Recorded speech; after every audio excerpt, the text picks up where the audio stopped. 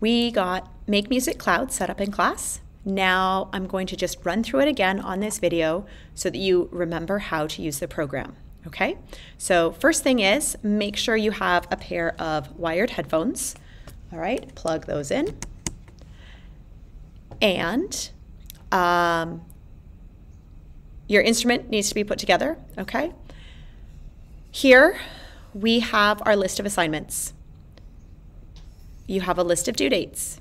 Please make sure you're doing these in order. It does not help me or you if you submit stuff early if you haven't done the stuff that you needed to do first, okay? So kind of do them in order as they're assigned by the due dates.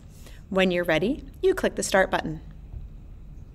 It's going to ask you which instrument you have. It should default to the instrument that you were assigned in class because we set this up together in class, so that should have been selected already. I click Open. At this point, if this is the first time you're doing it, it may actually ask you for permission to use camera and microphone. You need to make sure to say yes. When the instructions for the assignment pop up on your screen, you need to read them.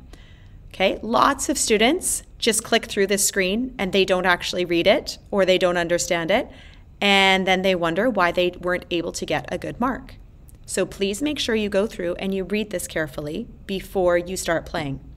So this says, practice this with headphones until all your notes are green and then submit. If you do not use headphones, you must turn off the My part so that the microphone doesn't pick it up. Okay. If you are not sure how this goes, you can click play. If you are ready to record, you can click the record button. Okay. Up here, we have 3 different sliders. One is the accompaniment. That is your backing track. This one is labeled as My part. It's how you're supposed to sound. And this is your metronome. This is your steady beat. Tick, tick, tick, tick. Okay? If it's too fast, you can slow it down. If you're better at it, you can put it back to the original speed. So I'm going to unplug my microphone because with my recording, it says, okay, so select assessment type through the microphone. It says here, unplug your headphones and turn the volume on. This is because it needs to calibrate your microphone. Okay, so I'm unplugging and turning up my volume. And then I click test your microphone. An error. Okay, I want it to use the MacBook Pro microphone. Give it another try.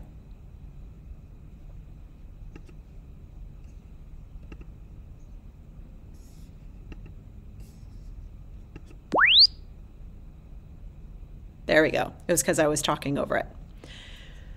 So then it says, for better results, plug your headphones again if you like. I'm taking off that if you like. Plug in your headphones again.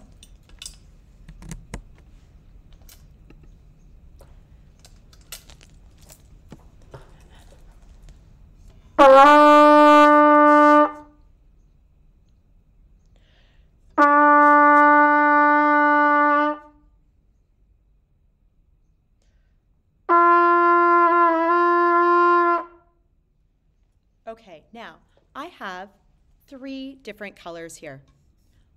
This yellow color means I have the correct pitch, but it isn't the right rhythm. Okay, I was late on playing this note. Green, good to go. Okay, I've got a green E here. And then if I just move myself, now see this red one? This red one means that it was the wrong pitch, and it tells me what it actually heard. So it heard a G, but I was supposed to be playing an E. Now the other thing is that if I'm like, oh, I'm not quite sure what the E fingering is, I can click on it and it will show me. I could also play the sound, okay? If I am happy, and this is the best I think I can do, I would play it back and listen to it to make sure it truly is the best.